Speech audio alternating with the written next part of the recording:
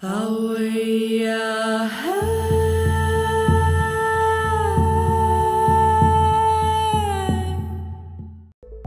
if everything around us was just a hologram? The thing is, it could be. And Enrico Rinaldi, a University of Michigan physicist, is using quantum computing and machine learning to understand the idea called holographic duality. Holographic duality is a mathematical conjecture that connects theories of particles and their interactions with the theory of gravity. This conjecture suggests that the theory of gravity and the theory of particles are mathematically equivalent.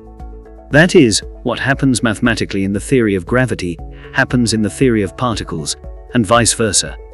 Both theories describe different dimensions, but the number of dimensions they describe differs by one. So inside the shape of a black hole, for example, gravity exists in 3 dimensions, while a particle theory exists in 2 dimensions, on its surface, a flat disk. To envision this, think again of the black hole, which warps spacetime because of its immense mass. The gravity of the black hole, which exists in 3 dimensions, connects mathematically to the particles dancing above it, in 2 dimensions. Therefore, a black hole exists in a 3-dimensional space, but we see it as projected through particles. Some scientists say our entire universe is a holographic projection of particles, and this could lead to consistent quantum theory of gravity.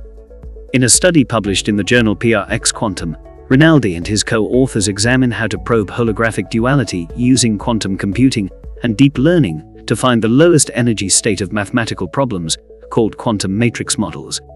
For the study, Rinaldi and his team used 2 matrix models, simple enough to be solved using traditional methods, but which have all of the features of more complicated matrix models used to describe black holes through the holographic duality. You can think of the numbers in the matrix models as grains of sand, Rinaldi says. When the sand is level, that's the model's ground state. But if there are ripples in the sand, you have to find a way to level them out. To solve this, the researchers first looked to quantum circuits.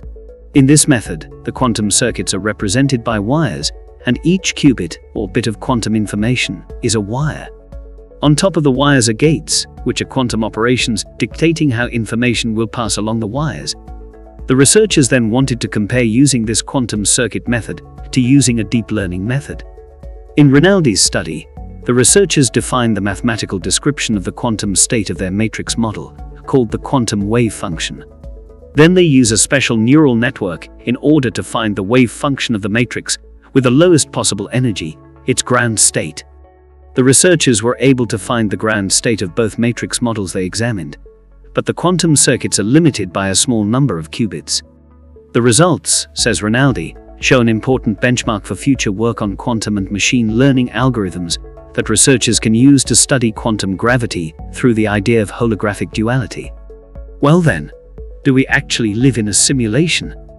And if so, will you take the blue pill or the red one? Thank you for watching. Alan Ivy for the Neutronium Alchemist.